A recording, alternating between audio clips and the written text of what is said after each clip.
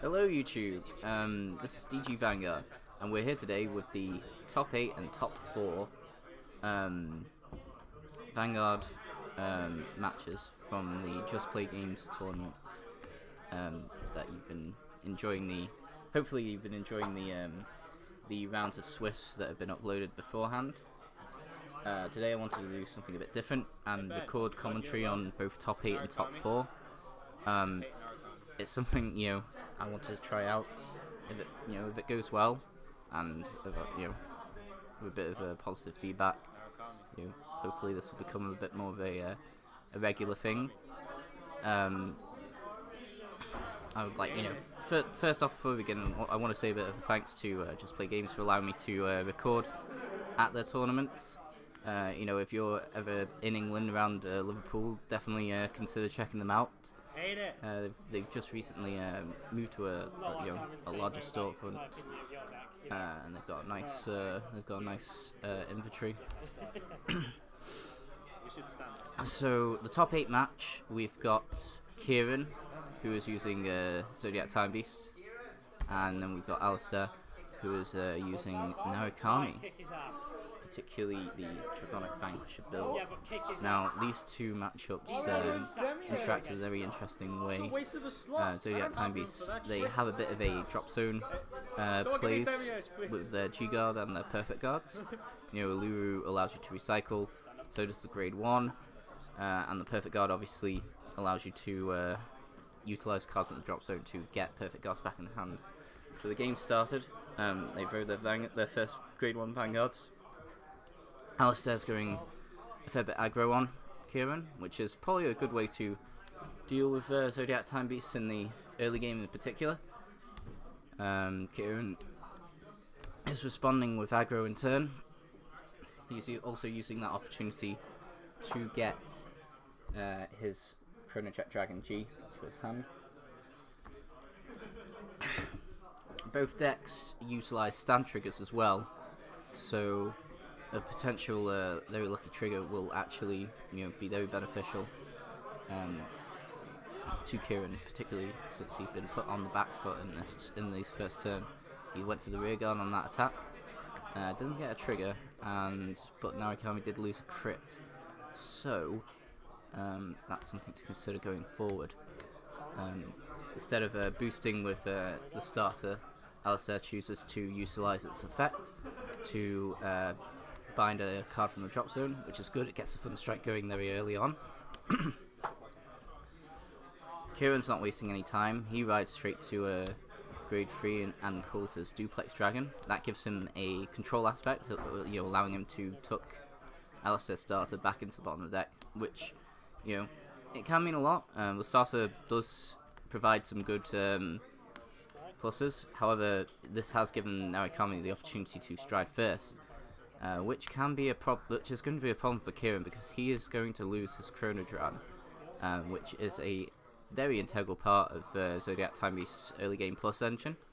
Obviously, with cards like Transit Dragon and Cruising Dragon, you can still go off majorly. Unfortunately, since it's Narukami and they do have GB1 first, that's going to be a fair bit difficult just because of the G-Guards that Narukami have available to them, particularly Impede Dragon. On the first stride, Alistair's hit a stand trigger, so that's a really good play. He's utilising the Thunder Strike on his Vanguard to take care of the Chronodran, and Kieran has to make a decision whether to guard or take it to 4. He gets a heal trigger. That's a very fortunate thing. He's able to level things out a bit, and hopefully he should be able to stabilise. Interesting enough, he chooses to re-ride Chronojet G, potentially to build up soul for plays, and we see him go into Split Pegasus, which is a very sort of common first stride play. He's using Split Pegasus to flip another Pegasus in his G zone face up, and that will provide a blanket plus 1000 to his front row. Transit Dragon, he's called 2 of those to the back row. Those are very good units in regards to allowing him to stabilise, as both will give him cards in hand.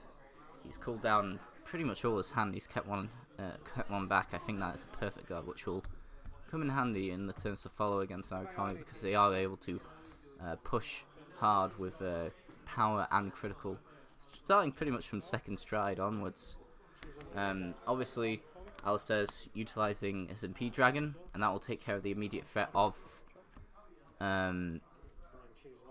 Impede Dragon. Well, Impede Dragon will take care of the cruising, so that will limit the stand trigger plays. And since Kieran had 2 or less, he also now has to retire an additional rearguard on top of the retire and bind from the effect. So he chooses to retire the Transit Dragon. So he's minused on that regard, and see, because he was unable to have a rearguard that he could utilize stand trigger with. The pressure, there's a lot of pressure now off of Alistair. And Kieran's first try, unfortunately, seems to have just fizzled out. And we're going into the Thunderstrike 4 play from Sparking. Obviously, very good skill for keeping consistency going.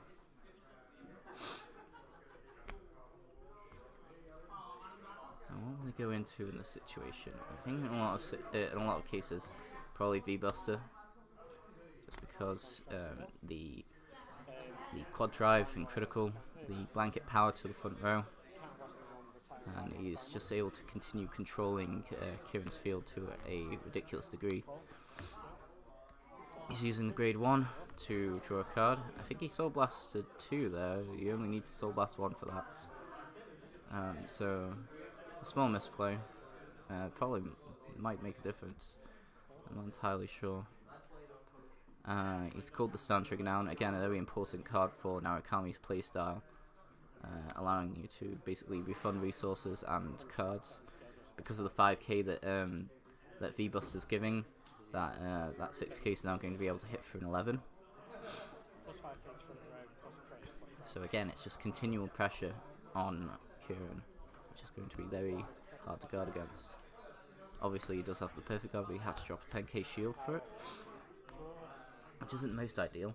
Narukami hit a draw trigger on the drive check, so that's it'll give Kieran a bit of breathing space, certainly. Only taking 1 damage from that rearguard attack, and he might be able to come back and fight, although he has to do a dirty stride. He's got to go into the gear next here, obviously one of the most powerful cards in the G zone, unless he chooses to go into something else. Actually, he might want to. Oh, he's gone into the Avenir Phoenix.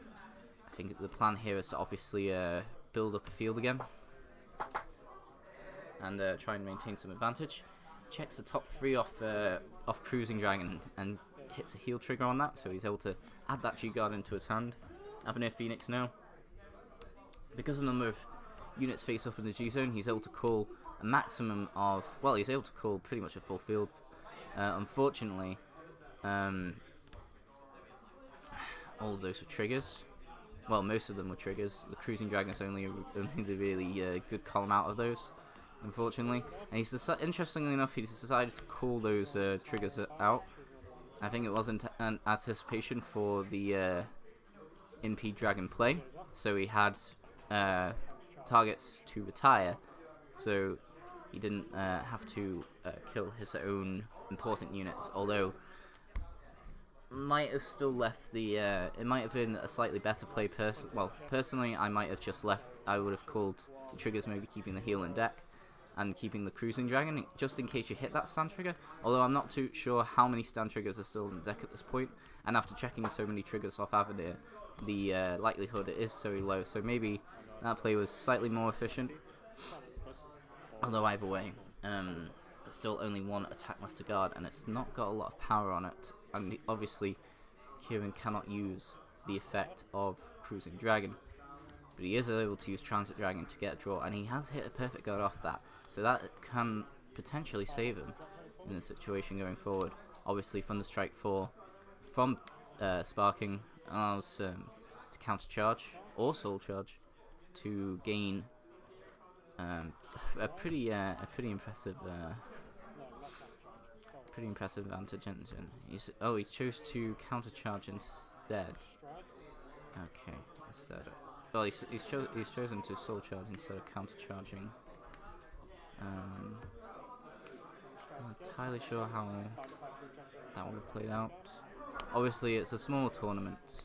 It's not a major event. Kieran was our head judge of the day, but he was very busy focusing on the game. I'd say in a more higher sort of stake situation, perhaps Narukami would not have been allowed to take back the counter charge play, particularly after the skills had already been sold and the cost for his stride had already been paid. However, back to the game at hand, Z.T.B.S is again powering up the rear guards to a very powerful degree. The Thunderstrike 5 on that crew too, again, it's just power on top of power. It's a very impressive. It is a very impressive engine when it works. Alistair's Narukami deck overall, it performed fairly well throughout the day. Obviously, it's made it to top 8. Obviously, this match is deciding whether it will make it to top 4. The quadruple drive reveals a crit and a heal trigger, very timely heal trigger as well, because both of them were on 4 damage. So Alistair is going to be able to heal 1 damage, which is going to give him very good longevity. That was a very timely heal trigger there, and obviously the pressure from this rear guard with crit and power.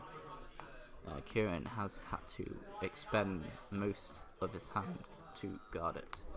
Obviously, he was able to just about keep the stride forward in hand, and now he's going for the gear next play. Even with all the cards being bound, he's able to recycle his perfect gun. But that is a double-edged sword. He is giving himself more defense, but overall he is giving Alistair more offense, because those cards do count towards the Thunderstrike. He's going right in with the Vanguard, just smacking him with that 26 column. Alistair obviously has to... Oh, he's had to throw out a lot to guard this. Obviously, he's used 2 Impede Dragons at this point. So he's unable to G-Guard anymore, because 4 G-Guards are face up in the G-Zone. Kieran's used the effective gear next to bot deck 2. Unfortunately, that timely heal trigger did save Alistair, as he was unable to guard the restand. If Kieran had hit 1 more crit, that game might have been over there and then. So it is not looking good for Kieran now, as Alistair did survive that gear group return. It just depends whether he can stride or not. Again, he's using the Thunderstrike 4. He's paid the cost for stride, and he's gone into VMAX. Very was it VMAX? Oh, he's gone into the original Vanquisher stride. Sometimes I forget the names or the specific names, especially when there are a lot of different versions of stride. So again, first time doing a commentary, so if it's a bit clunky, bear with me. I'm still fairly new at this. Obviously, at this point, there's a lot of cards bound. You can't see how many exactly, but there's a lot. And it is pretty dangerous for Kieran right now. He only has a perfect guard to really protect him, and he's had to no-guard the Vanguard, hoping for that heal trigger play. Which is going to be quite damaging. He got this, Narukami got the Sand trigger as well, so I doubt even if Kieran would be able to survive this, it would be hard to guard these next 2 attacks, and yes. So, game 1 is over, Narukami takes it. Going to be going into game 2 in a few minutes. Again, I would like to thank Justplaygames for the opportunity to allow me to film at the event. Saying a bit about the players. Alistair's Narukami deck is very... it's a fairly standard build. There's not too much different there that I've not seen others play. I would say his playstyle is a bit different, in particular his choice of first stride. As you notice in game 1, he prefers to, instead of using the V-Buster, he goes into the Fighters Collection stride from the G-Guard Fighters Collection set, which is a very interesting choice. Both of them, like V-Buster, both of them have Thunderstrike. The trade-off is basically a soul and a flip for basically a counterblast instead. Alistair doesn't seem to worry too much. Doesn't seem to need to worry too much about resources because of the Thunderstrike 4 of sparking. So I think that's the reason why he prefers it. And obviously, the more you power that card, the more you can fuel your Thunderstrike in the early game, the more effective that Fighter's Collection Stride can be. Instead of just retiring one unit with its skill, it can retire 2, maybe even 3 if the opponent has bound a lot of cards in the early game. So the theory behind that is quite sound. It saves a flip, and it does save space in the G zone as well. We're back on to game 2 now. Again, Alistair is able to ride his units. Kieran has to ride a Perfect Guard, and he's going aggro with the Transit. No triggers so far, and Alistair no guards. Losing a Perfect Guard and a grade 2. The Perfect Guard for Narukami is a very interesting unit. It helps with the advantage engine, and Alistair's holding nothing back at the moment. He's got his full aggro, he's got a board full of grade 2s. One of those being a Chatter, one of the best cards that Narukami has access to. Obviously, because Kieran's on a 6k grade 1, that Chatter is still able to hit him, forcing the guard from him, basically, which is a very, very tough play. Perhaps knowing that, and maybe anticipating a potential Chatter play, the 6k might not have been the best ride. He's choosing to leave those units on the board and attack the Vanguard purely. Alistair was able to defend. There's not much pressure on Alistair at the moment, so he's able to basically stay on grade 2, and he's just going to keep poking at Kieran, and potentially, I think his aim here is to try and get that Chatter off for that, mainly for the draw, and it does enable the Thunderstrike, although at the same time, the grade 2 Narukami, the other grade 2 Narukami, the Thunderstrike 5, is again a very powerful card. You can't just simply get rid of it. You do have to pay a price, and that price is a card from your drop zone into the bind zone, which again fuels the Thunderstrike. But it is a very important card to get gain control, to get rid of, especially in the early game when pressure is on. If you rush, obviously Kieran had the 10k, but the Chatter is still able to swing. He's prioritizing getting rid of the Chatter and then the rear guard. He's then choosing to bind it.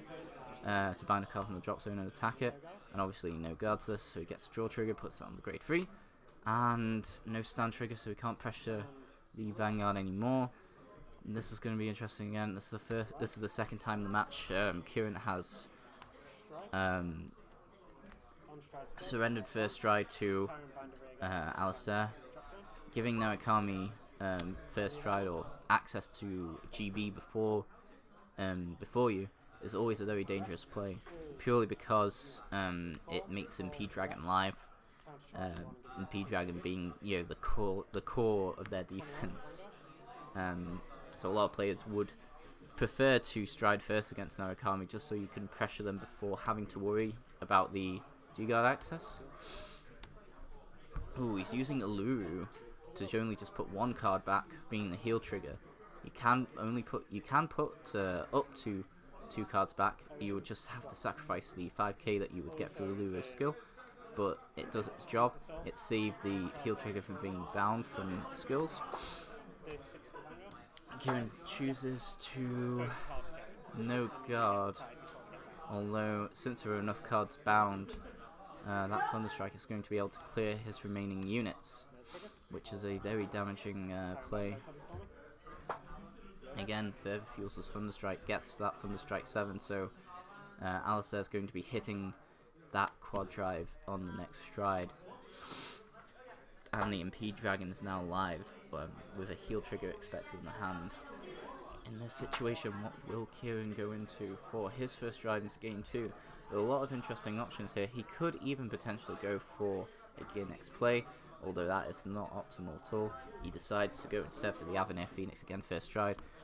He's going to Time Leap, a card from his hand, with Chronojet G stride skill. Obviously, comes GB set 14. The array of utility and cards that Zodiac Time Beasts get is going to excel them to a ridiculous level. So Kieran's opting for a very sort of aggressive play. He's called his Great Freeze down. He's going for the Chatura with this first attack. Will Alistair decide to guard? He's thinking about it. He decides to let that go through. Alistair is now going into the Impede Dragon, using its skill, obviously. In that situation, would he only need to retire? I don't know, how was Impede Dragon worded? I believe, like, in that situation, Kieran would have only needed to retire 1. I'm not entirely sure about that. Maybe he only would have needed to retire 2. But even still, he was still able to get his transit off. And now he's using the skill of Avenir to call a full build. And the GB3 is now active, so those cards will be gaining additional power. Meaning they can hit the Vanguard at this point. That heal triggering column now is a 14k. And obviously those stand triggers, those will not be able to trigger because they were called from the deck, not the hand, unfortunately. Kieran doesn't have any open counterblast, so he can't even use Pegasus' skill. Even though he's able to push Alistair to 4, the fact that he's had to call 2 heal triggers from his deck and, you know, basically turning those off from being able to be used to recover damage is actually quite harmful. And the loss of the stand triggers as well, as you know, you're unable to call them from hand.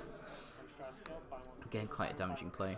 He's obviously Alistair's just motoring ahead, getting that Thunder Strike even higher, going into the V Buster, which is live with power and critical. The front row gaining the blanket 5k, and he's utilizing the skill of grade 1. And then he's using Rock Climb to further retire and bind stuff and get more power on that, which will, again, that will be a 16k column when it hits on its own, which is mighty impressive.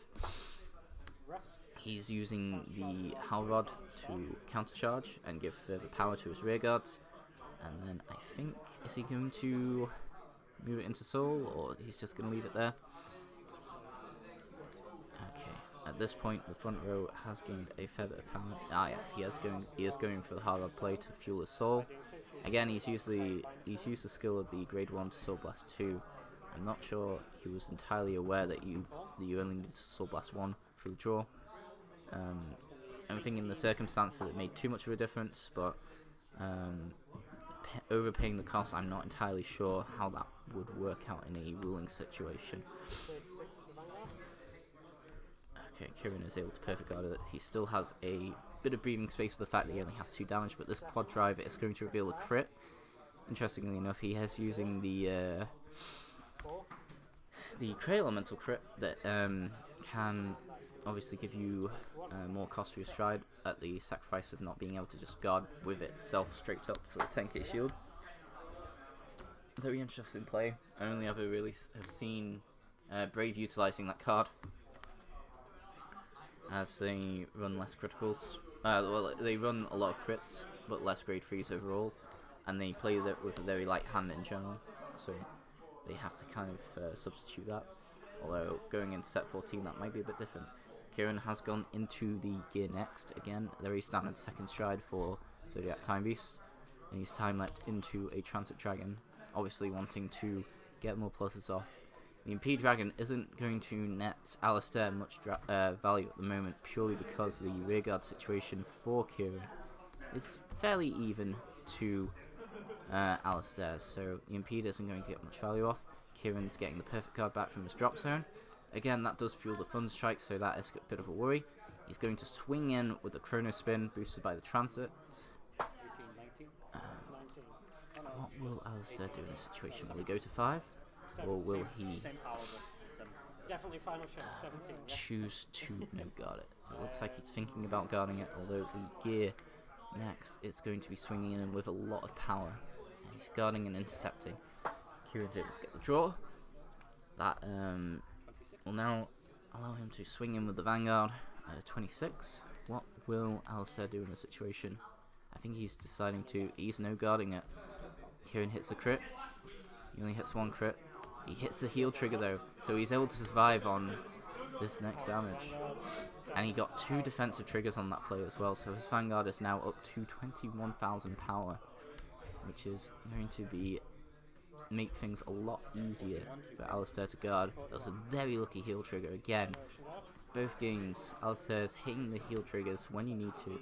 Luck is a factor in this game sometimes, but overall the general sort of play that Alistair has been showing has been overall the more efficient. He's obviously knows the Zodiac Time-Beast matchup well, so he's going for the advantage plays. Kieran has conceded first try to win both games as well, which is never good in the Murakami matchup, just because of the amount of advantage. Kieran is going to be going in with the Pegasus, only able to check top 2 and only calls a crit off the top of it. I'm not sure if it was good to call anything in that situation, just because that would just further fuel Thunderstrike. And what is he going into? Is he going into the? Looks like he's going into the VMAX. So again, that's going with all the cards bound. VMAX's GB3 is going to provide a lot of power to Alistair's front row. Kieran's in a very tight situation at the moment. Alistair again, paying the Soul Blast 2 when he doesn't need to draw a card. Although the goal overall is reached. He's got a full field. All of those is going to be gaining a lot of power as well. It's going to be really tough for Kieran to turn the situation around. Although his hand and his damage at 4, he still has a good chance of surviving into the next turn. He's going to be swinging with the Thunderstrike first. The Thunderstrike does have the option to hit multiple rear guards at this point as well if Alistair had chosen. Kieran getting the defensive crit, which is a very important play. Kieran obviously has the perfect guard saved up. Triple drive, hold the wheel, a draw trigger. So no stand.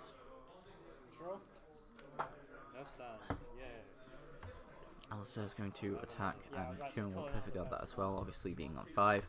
The amount of power is going to be hard for even the strongest G guards Gear Chronicle have to survive that. Now, what will Kieran do? He's got the means to stride.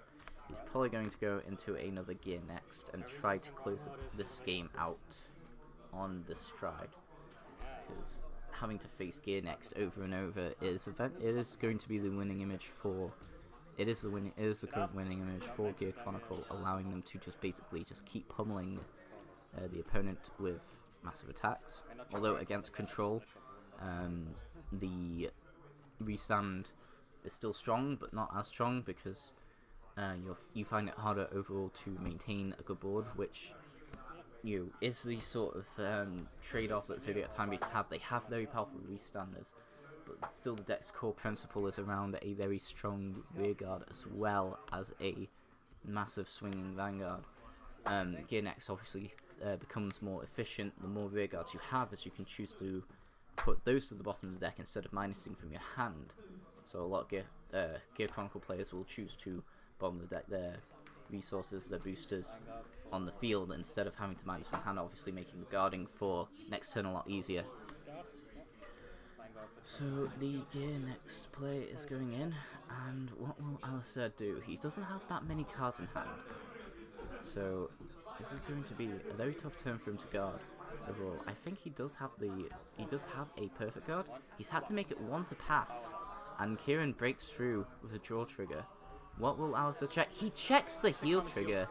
It's the second time this game that Alistair has checked the heal trigger on the first Chronojet attack. That is a miracle. He has been saved twice on the gear next turn, and now it is looking very difficult for Kieran to be able to close the game out, because that 5k is going to be making a difference. He's going to use the skill to call cards. He's got the Obstinacy Ox, that's a very important card. There's a lot of power going to be on there because there's a lot of cards face up in that G zone now. He's unable to guard though, so we do move on to game 3. Very, very interesting end there. If Alistair would have been able to guard the rest of those attacks, however likely or unlikely His next turn would have been a finisher. Kieran just able to have it just enough power, and was able to wear down Narukami's resources just enough to the point where the gear next and the pressure from the rear guards was just enough. Should be really angry. 6 damage shield twice.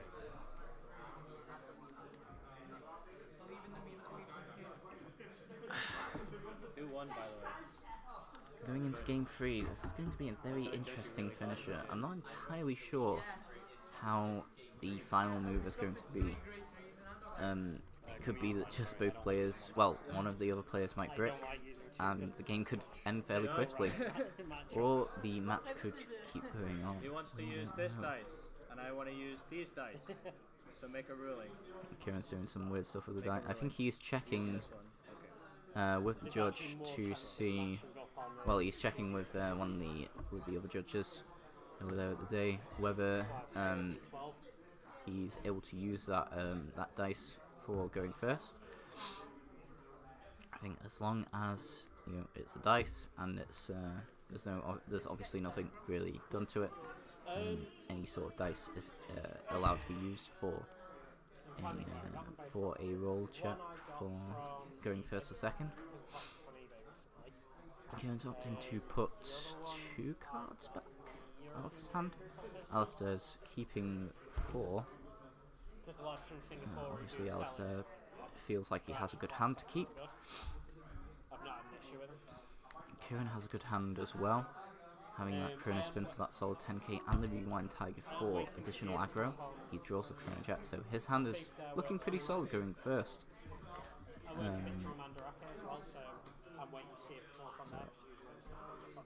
we go, game 3.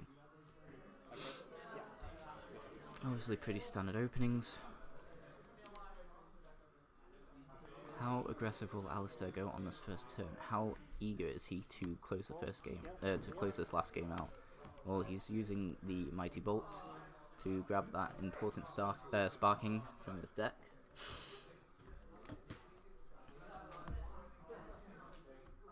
Obviously discarding the Vanquisher that he doesn't need. Interesting that he chooses to use the original Vanquisher instead of the play that I see a lot of Narukami's using, which is the Dragonic Descendant Sigma, which on rearguard basically acts as like a bit of a Flogel sort of play. Obviously though, at this point, Rewind Tiger is again a double-edged sword, as it does fuel the Thunderstrike for Narukami. Kieran is able to aggress back, but that draw trigger is going to keep Alistair at 1 damage going into this turn. Alistair seems to still be in a very strong position. That Might Bolt's still there, is still on the field, so he's going to be able to provide boost to the Chatterer, which is a very important thing that will make guarding for Kieran very tough. Alistair's just going with the Vanguard. He's no guarding it. He gets nothing, but then he will guard the Chatterer as he values, well, he doesn't want Alistair to hit that draw trigger. He is going to decide to stall on grade 2, and he's going to go for the rearguard crush play, trying to counter rush and try to clear the important units off the field. He does, but he wasn't able to clear both front row units, so those cards are still going to be a threat.